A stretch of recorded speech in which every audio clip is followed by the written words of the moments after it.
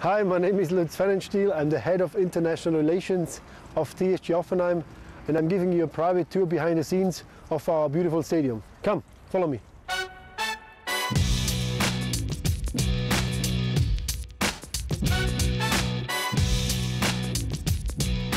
Very important to have a little dip in the ice bath afterwards. Also the warm pool to come down directly after the game for the players to recover.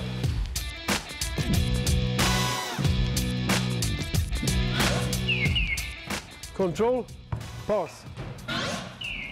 It definitely increases the pass accuracy and also the passing speed.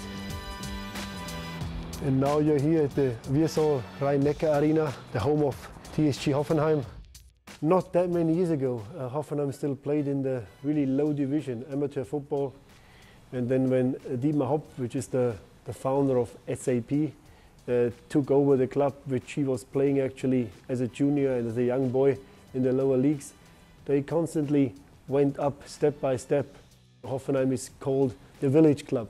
It's a small place, and I think for the people here who love football, I think it's the absolute super highlight to suddenly see teams like Manchester City coming here and play in this stadium. When you meet a giant as Man City, it's of course feeling of Goliath is meeting David. As a defender playing against those strikers and also midfielders, they are creative. So you need to be concentrated for over 90 minutes. If you are doing one mistake, they will punish you.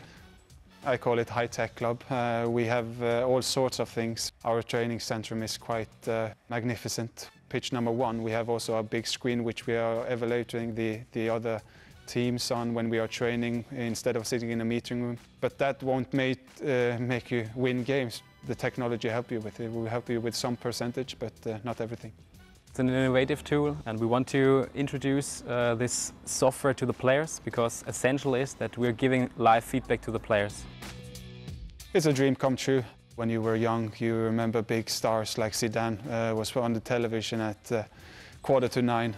It was almost bedtime, but you had allowance to stay up and watch the game. Were you allowed to watch the whole game, or did you have to go to bed at half-time? I watched the whole game. You've got good parents. Yes.